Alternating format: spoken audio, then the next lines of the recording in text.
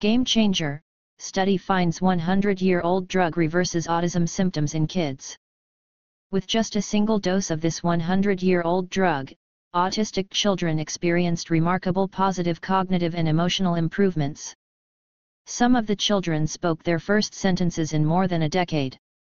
This is truly a game changer. According to a revolutionary new study, a drug discovered more than a century ago may hold the key to combating the symptoms of autism. After just one dose, parents of the children in the study watched their kids make incredible improvements, with some speaking for the first time.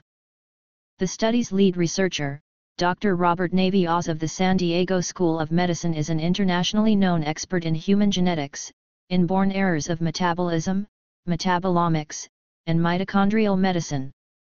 He is the discoverer of the cause of Alpers syndrome, the oldest Mendelian form of mitochondrial disease, and the developer of the first DNA test to diagnose it. Naviaux is, by far, one of the most qualified people in the world to conduct this study.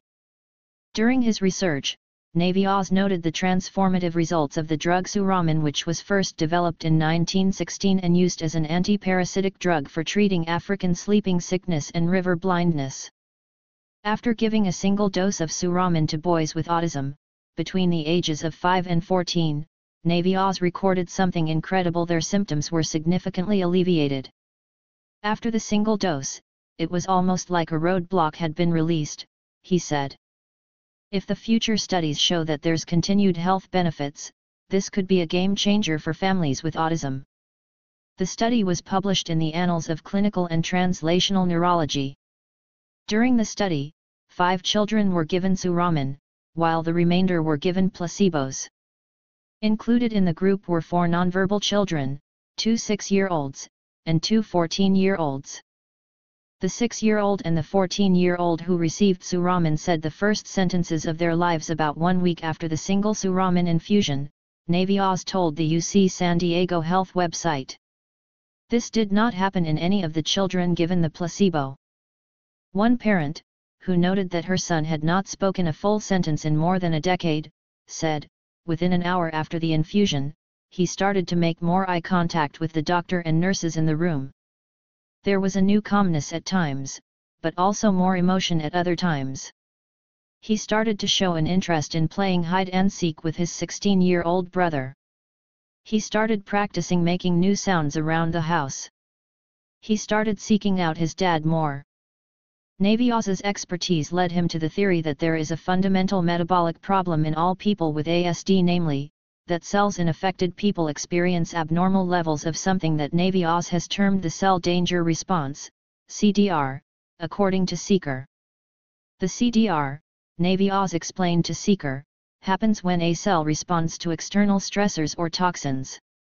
He describes this process as the cell hardening its membranes, ceasing interaction with neighbors, and withdrawing into itself until the danger has passed. Naviaux believes that the CDR process gets stuck in children with autism, and that it can permanently alter how the cells interact with their external environment. When this happens in early child development, Naviaux believes it results in the development of autism and various other chronic childhood disorders. The trial aimed to unstick the CDR cycle using an infusion of an old drug called Suramin, which was first developed in 1916 to treat parasitic diseases, including African sleeping sickness, trypanosomiasis, and river blindness, onchocerciasis. Suramin is also the only drug used in humans that can inhibit extracellular ADP signaling, Naviaux said, giving cells that are stuck in the CDR cycle the all-clear signal that they need to continue with their normal development. Suramin produced the most dramatic improvement in autism symptoms that we have ever seen with anything we have tried, one parent of a child in the study wrote. Nothing has come close to all the changes in language and social interaction and new interests that we saw after Suramin, said another. Naturally, the sample size of this study leaves room for speculation, and even the study's supporters are quick to note this. We would have loved to have done a much larger trial, said John Rodakis, the founder and president of N of 1, Autism Research Foundation, which supported the trial. We just didn't have the funding for it. Naviaux's study was entirely funded by grassroots efforts and from autism parents and advocates. They received no federal funding. It is important to note that while this study is highly encouraging, there is also grounds for caution, which is also grounds for more funding and a larger study. The first drawback to the study is that the effects of Suramin, the remarkable positive cognitive and emotional improvements, are only temporary. Another worrisome aspect of the study is that all the children who received Suramin experienced a rash. Despite these issues, the incredible response by those who were administered the drug definitely warrants further research, and the parents of the children who received it agree. For now, the next challenge is funding.